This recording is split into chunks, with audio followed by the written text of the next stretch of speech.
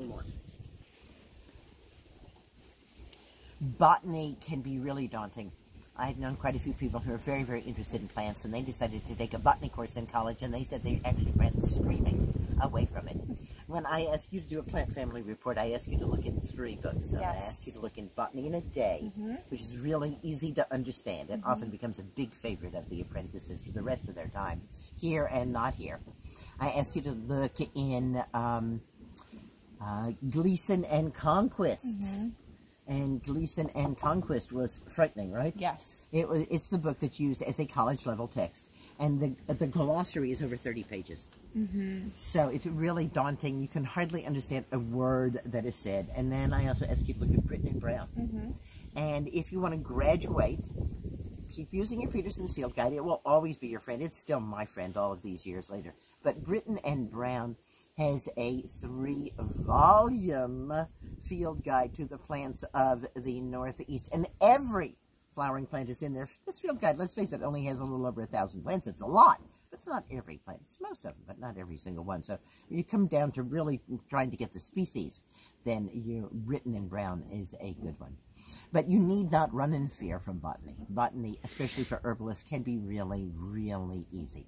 Remember that Tara's assignment is to bring the genus, species, and family of a plant to Talking Stick each day, and she gets the genus, species, and family here from her field guide. But let's talk just a little bit about what these things are and what they mean. A genus is a more general name, and a species is a more specific name. The specific name, the species, can be repeated in different genera, which is the plural of genus.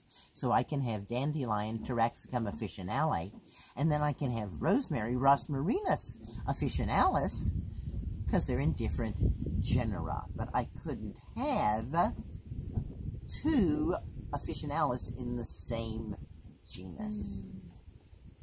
So the species is a smaller name than the genus. There are many species within a genus. The genus is the smaller name within the family. Genus names generally do not repeat, even if they are in a totally different family. They tend to be quite unique. And the family name is the largest designation. It includes an entire group of plants. You will often hear me saying things like, well, this is in the mint family, and like many plants in the mint family, or this is in the mallow family, and the other plants in the mallow family do this. Learning about your plant families, I call the royal road to herbalism. Have you enjoyed learning about the plant families? Yes. Have you found that it's really expanded your ability to understand and use the plants? Botany, you don't need to run away from it. Run toward it. You'll find that it will really help your herbal medicine a lot.